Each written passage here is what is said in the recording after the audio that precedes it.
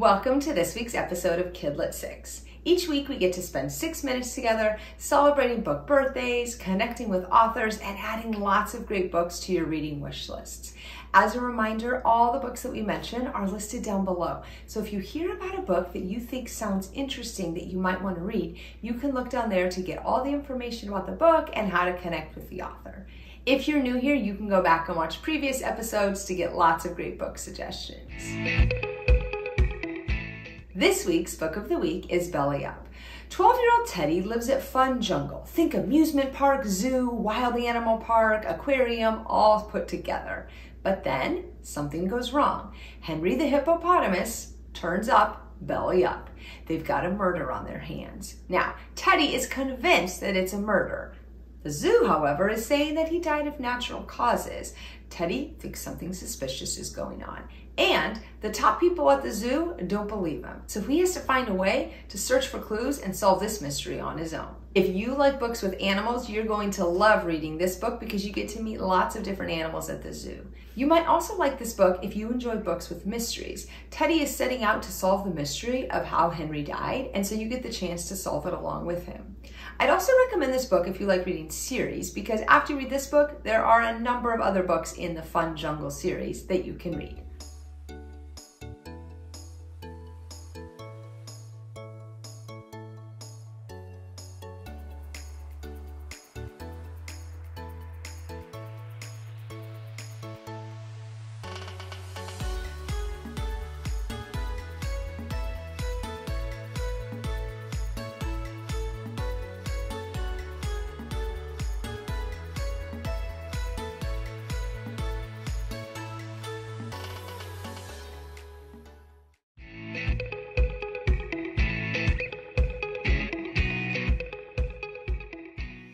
Hi, my name is Kelli McKinney, and I am here to tell you a little bit about my debut middle grade novel.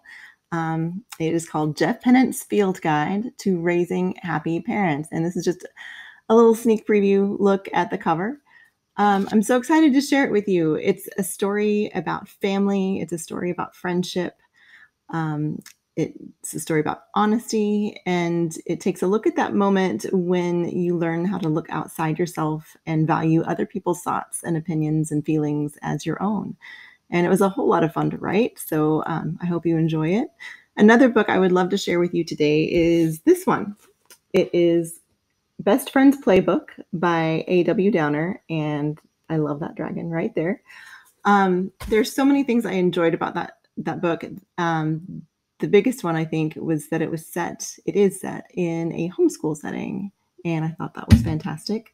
It's really well written, and I hope you love both of them, both Jeff Pennant and Best Friend's Playbook.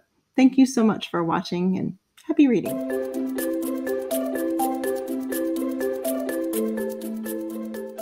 The day a book first comes out is called its publication date, but it can also be called its book birthday, and since that's a whole lot more fun, we're going to go with that.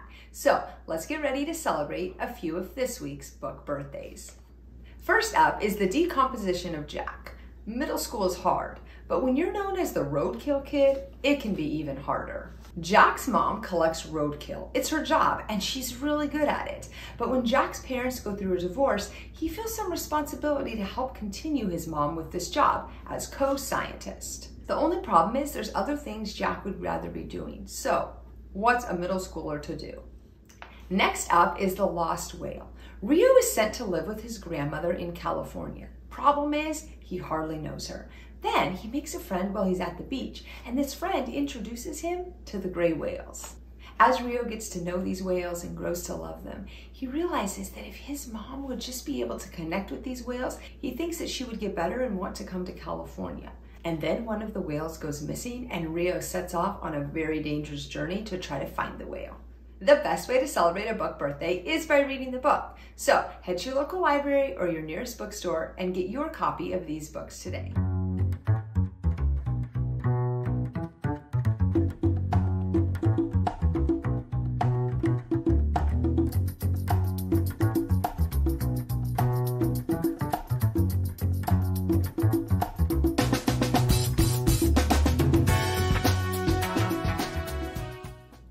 building a house, you're going to have to follow the building regulations in your city. Do you think you can create your own sentence using the word regulations? Try creating your own sentence and then sharing it with us on social media or commenting down below with the sentence you've created.